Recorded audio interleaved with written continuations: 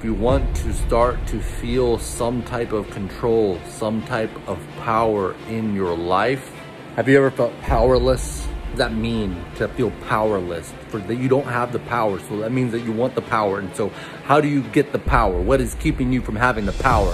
Whatever just came to mind right now, this is keeping me from having the power to be able to do X, Y, Z, whatever you just thought about, you are absolutely right, because that is the thing that you think is in your way, and it's not.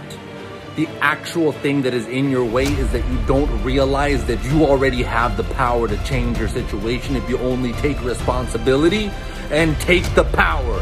That creates urgency, that creates the power within you, that ownership, extreme ownership. Whenever you decide that it's up to you to change your situation, you stop having excuses, you stop blaming other things and X, Y, Z, this came up, that came up. It does not matter. Whenever you have any kind of excuse, whenever you blame something else, when you point the finger that way, you're giving it power. And the more that you do that, the more that you'll feel powerless, because you are choosing to give it away and give it away and give it away to this, that, and the other.